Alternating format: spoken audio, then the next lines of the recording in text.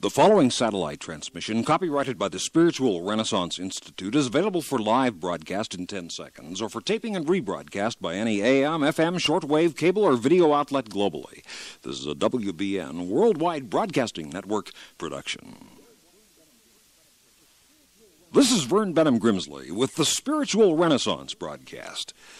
Some good friends of mine down in Southern California who have lived through the searing grass fires and urban riots, the cataclysmic Northridge earthquake, and other social, seismic, and spiritual shiftings of the fault lines, have said to me that the good thing about it all was that it helped them put their priorities in order. When you look around you and see firearms and fistfights, carjackings and drive-by shootings, and much of the world fractured, flooded, falling, and in flames, you do begin to ask yourself, what amid all of this is permanent? What is lasting? Declared the Master, a house built on the sand will collapse, and great will be the fall of it. But a house built on the rock will stand. Little of the material lasts in this world in its current form. Only the inner fortress of faith, the citadel of the Spirit, is absolutely unassailable. I recently wrote this poem. Everybody wants money, but I can't see why. They scratch and fight to get it until the day they die. But is it all worth it? I ask of you. God must not think too much of money. Just look who he gave it to. Declared the Master, you shall not live by bread alone. And again he said, what shall it profit a man if he gain the whole world but lose his own soul?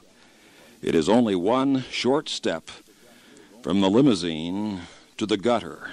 Today's peacock is tomorrow's feather duster. Every day the world turns over on somebody who is just standing on top of it. And again said the Master, be not content to lay up your treasure on the earth, where moth and rust corrupt, where thieves break through and steal.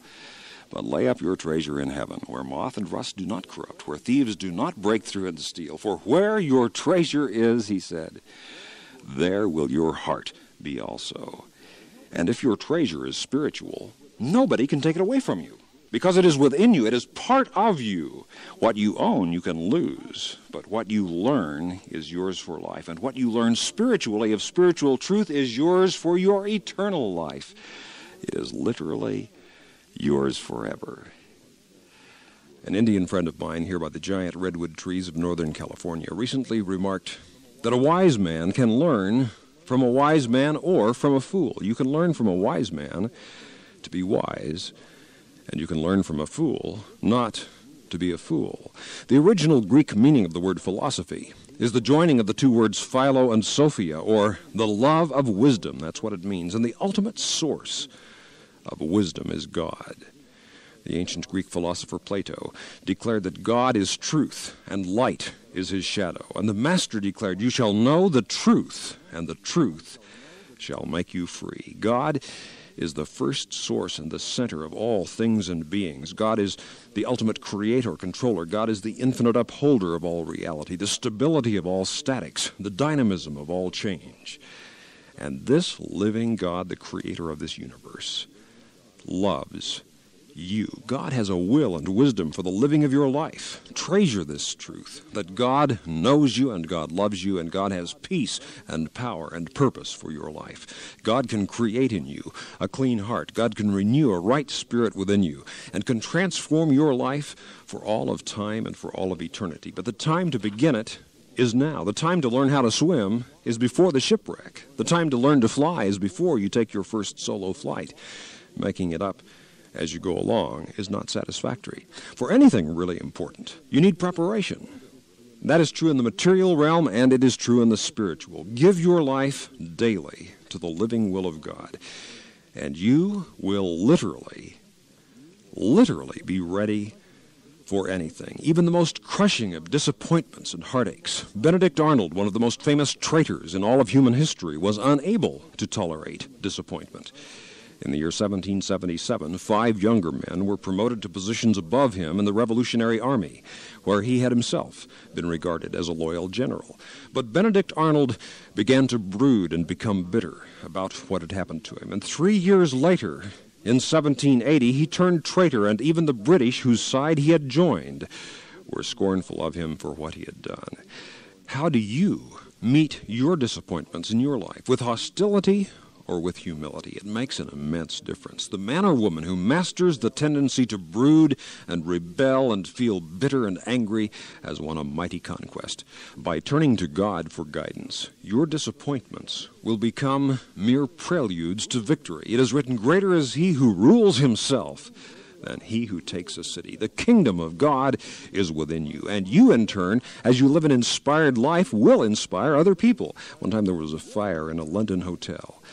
The firemen flung their ladders together, went climbing up to the topmost story to rescue the people in peril. One after another was rescued by these brave firefighters, and all had been rescued, it seemed, but then suddenly one more face appeared silhouetted against one of the top windows with the flames in the background. So they wrapped a tarp around one of the firemen, and breasting the fierce flames, he went up again to that window, and he put this wet tarp around this little woman who was up there, and he started down, but they saw him begin to tremble as the fire was raging about him, and it seemed certain that he would fall with his precious burden in his arms. But then the fire chief suddenly turned to the crowd and to all the other firefighters and said, "Cheer him on, cheer him on." So they began to raise a great cheer from down there on the ground. Cheer after cheer, urging him, inspiring, stimulating him, and his heart and his courage came back, and at last, exhausted but safe, he came down that ladder to the ground. Give your life to cheering good people on. Encourage them. Ponder this beautiful statement from Isaiah. "They helped every one his neighbor, and every one said to his brother, 'Be of good courage.'" Be of good courage, said Jesus. Be of good cheer. Be not anxious. Let not your heart be troubled, neither let it be afraid. Fear not. He said, "I've come that my joy might be in you, and your joy might be complete." Then dare to share your spiritual faith with others who are in need. One time there was a man who was making his way over the mountains through a terrible snowstorm. And gradually he became weaker and weaker until at last he stumbled and he fell into a snowdrift. And he thought to himself, "This is the end. I will never be found." He was too weak to rise up. But as he fell and rolled, his hand happened to touch the body of another man who had fallen in that same place earlier that same day during that same storm. This first man was unconscious lying there. The man who had just fallen struggled and rose to his knees, and bending over the prostrate form of this first man began to chafe his hands and to rub his face until, little by and by, this man's eyes began to flutter.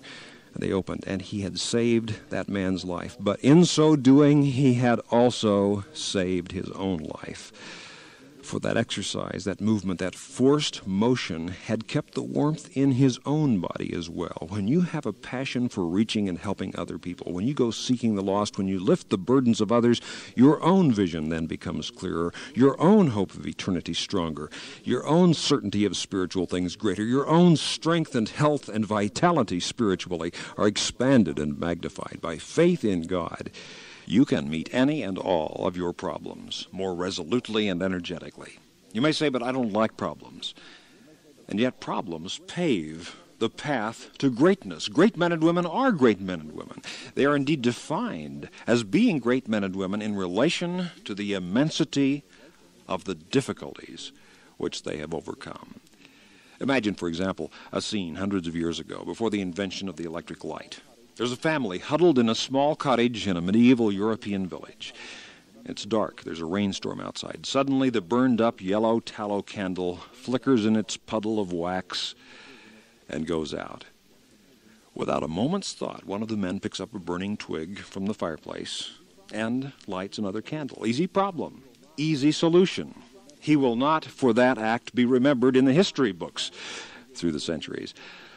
But Thomas Alva Edison saw that very same problem, the problem of darkness, of dark cottages on stormy nights, and Edison invented the electric light. And humanity will never, ever forget his name, because great people are people who solve great problems. Learn to enjoy your problems. They are opportunities if you will encounter your problems in living faith. It is written, God is a very present help in time of trouble. You say, "Well, but I've made so many mistakes in my life. I've had so many perplexities, failures, futilities, frustration. I've so often done wrong. I've so seldom done right." Yet that is the human condition. and determined to press on regardless. Listen to these words by one of the most practical philosophers ever to write in the English language, Ralph Waldo Emerson. He wrote, "Finish every day and be done with it. You have done what you could. Some blunders and absurdities crept in. Forget them as soon as you can. Tomorrow is a new day. You shall begin it well and serenely and with too high a spirit to be encumbered with your old nonsense." End of quote. Words by Ralph Waldo Emerson. Turn it all over to God, your past, your present, and your future. Remember that regret is mildew. Stop pondering the past. There's no future in it. Live rather in the present moment.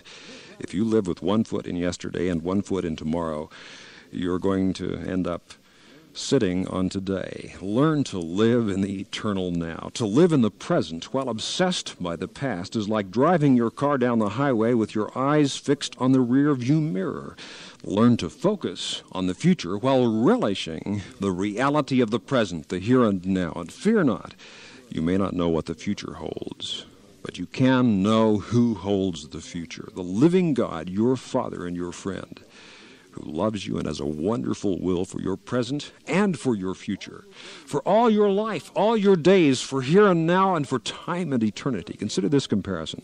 Ever since my teenage years, I've played the guitar, and in my guitar case, I carry a quartz crystal tuner set to the standard 440 pitch A note. Unless the entire classical orchestra is tuned to the same A note, the melodies, harmonies, and harmonics will be in discord. And the longer I play my guitar, the more it needs to be retuned. So it is with life itself. The more that you do, the more you think and work and plan and act, the more you need to pray and worship and get in tune. Because you can get out of tune, and your life becomes a cacophony of discord. Because you can rise no higher than your aspiration. Your attitude is what determines your altitude. Your outer life can be no better than your inner life. Listen to these words from the tombstone of a world-famous traveler. Cut in marble, these words. "He was a man whom only the farthest beacon beckoned." That was the tribute paid to this daring navigator and explorer. He was a man whom only the farthest beacon beckoned. So may it be with you. May you be a man or woman to whom only the highest and noblest aspiration beckons. And that is to seek and find and do and carry out in your life the living will of the living God. Said the Master, "Be you therefore perfect, even as your Father in heaven is perfect." May that aspiration, that ideal, that quest surge in your soul, beginning here and now, never ever to be extinguished in time and eternity, and you will live forever as the son or daughter of God you were born to be by faith. Write to us, will you? We want to hear from you at the Spiritual Renaissance Institute, Box 3080, Oakhurst, California, 93644. Post Office Box 3080, Oakhurst, California, 93644, USA. We're celebrating the 30th anniversary of this broadcast. Hope to do another 30 years of this broadcast, then somebody else can take it over, and it'll go on decade after decade, century after century, proclaiming the dawning spiritual renaissance and the reality of it. This joyous truth: God is your perfect and loving spiritual Father. You can experience this life-transforming truth through the decisions and actions of your personal faith. All the peoples of this planet are brothers and sisters in God's spiritual family. God has given an actual fragment of himself to live and dwell within each person. That God has a will which is the greatest possible good for your life. And if you choose to seek God's will, there lies before you an eternal adventure of striving to attain the supreme values of truth and beauty and goodness, and living in love for God and love for others. The ultimate goal of existence is reaching for the very perfection of God. May the joy of that challenge stir and spiritually inspire you. Write to us, will you? The Spiritual Renaissance Institute, Box 3080, Oakhurst, California, 93644, USA. For those of you listening in other countries around the world over our international satellite and shortwave network, let me spell the mailing address. Post Office Box 3080, Oakhurst, Oakhurst, California, California, 93644, United States of America. This is a non-sectarian, non-profit program proclaiming the dawning spiritual renaissance, the fatherhood of God and the brotherhood of man, the worldwide family of God. And so for now, this is Vern Bennom Grimsley saying, may God's will be done by you. Good day.